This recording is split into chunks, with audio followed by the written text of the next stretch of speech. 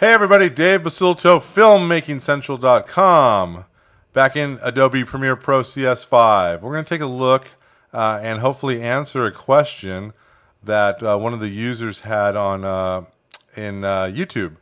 And they asked me a question about they're having problems playing back real-time footage in different formats on their laptop and also on their home PC. So there are limitations. Some formats are massive. Right here, you're looking at a red file, and if we go and go into my properties, you can see that we are in a red file. It's 2K, and average data rate's 9.5 megabytes a second. That's pretty big. So if you're on a little laptop, and actually when I'm on my MacBook Pro, my 13-inch MacBook Pro, by the way, doing stuff in red and ABC HD and other things are going to be a little bit of a chugger. So the way that Adobe has really stepped up in CS5 was to allow us, and this is kind of a little secret because I know a lot of people don't know about this. If you go into your source monitor here, where we're going to do all of our cutting, and right-click and go down into playback resolution. Now, right now, I'm playing back in full, and this is my red file. So if I click the space bar, one more time, so you can see it's kind of chugging along. So what I do, and this is my first version Mac Pro. So it definitely doesn't have my NVIDIA card like my PC. What I do is go back into playback resolution, and I can lower this to half, a quarter, an eighth, even a 16th. So let's just say I want to go into an eighth. And if I press the space bar, now you see it playing. This is actually slow-mo footage.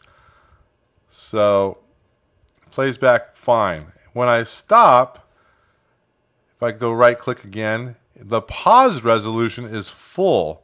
So let's just bring that down into my timeline. And I can actually click on this, and it's in my timeline. And here it is over on the side here. You see the red footage.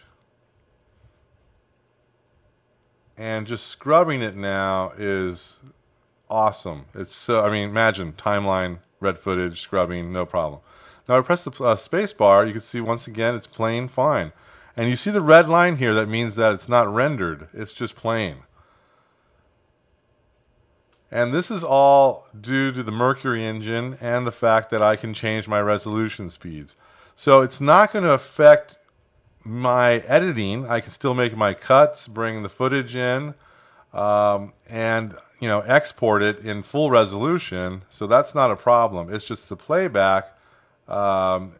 For smoother playback and for the less monstrous computers out there that might have a little hard time processing all this data image, being able to go right-click and change the playback. Let me just change the playback resolution from full to an eighth, a quarter, or whatever you're interested in, and the pause, leaving it at full, is a huge plus in CS5.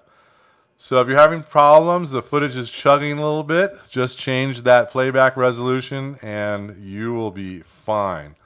Okay, I'm Dave Basulto. Keep those questions coming. If you have a chance, take a look at the switcher page. If you're on Final Cut Pro and looking to switch, take a look at the switcher page and the link will be below. I'm Dave Basulto. Love this footage being chased and exploded. Red footage playing in the timeline at 1/8 resolution, exporting at full. Okay, everyone have a great day.